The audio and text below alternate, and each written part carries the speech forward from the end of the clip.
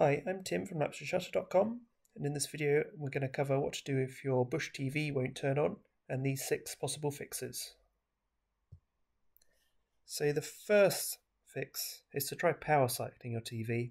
It's often the best way to fix any TV, as it will clear out any issues with non-permanent memory and reset your main board without losing your personal settings. So make sure your TV is switched off and unplug it. Hold down the physical power button on the TV for at least 15 seconds. Wait for at least 2 minutes for any residual power to drain from the TV's capacitors, and then plug your TV back in and try switching it on. Although this seems a very basic step, don't overlook it, because in the vast majority of cases a simple soft reset fixes most issues. There's also a possibility that a poorly seated HDMI cable is automatically switching inputs on your TV, and so it looks like your TV isn't working. Take out any HDMI cables and then just try switching it on using the power button on the TV itself. If it's now coming on, then that means the external connections are a problem, and you should try reseating your HDMI cables one by one, or switching off HDMI CAC, which could be causing the issue. If you're only using your TV remote, then make sure that it doesn't have low batteries. Try the power button on the TV itself. There's also a possibility that one of the buttons, such as a power button on the remote, is stuck, and so it's sending a constant power on or off signal to the TV, and that's causing your TV not to come on and not to respond to any button presses on the TV itself. So just try taking the batteries out of the remote and then using the power button on the TV itself to switch it on.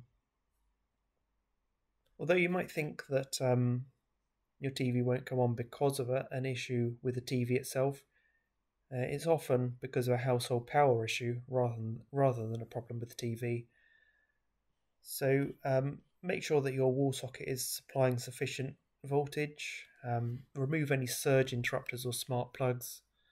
Surge interrupters are a common cause of TVs not coming on. So make sure that there's a direct line of sight between your wall socket and TV. You can also try using a wall socket on the other side of the room. And also make sure to look for damage to the power cord. So in particular, looking for kinks and knots in the power cord.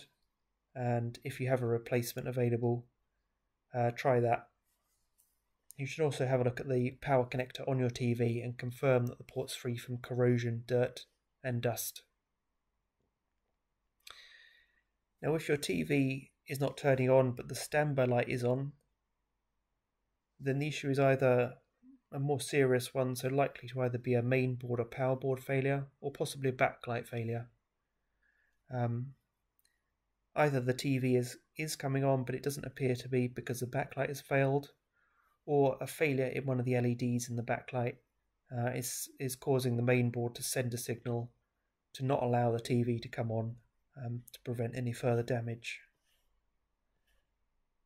So just to make sure your TV is really not turning on, you can follow your normal process of switching on your TV and then get right up close to the screen and point the light of your phone at the screen. Try changing the channels with your remote or going into the menu, and see if you can see some very faint images on the TV screen itself. If you can do, then that just means that the backlight has failed, and it's very easy to replace yourself. You can check out the linked article below for steps on how to do this. If you're not seeing anything and you're not hearing any sound from the TV, then you should open up your TV and you can use a multimeter just to check the main board, the power board and the T-con. And you should hopefully find a failed component somewhere. You can have a look for any signs of a burnt component, any signs of burning on the PCBs. If you find any, then you can replace the component yourself, either using a soldering iron, or you can just buy a new board off eBay.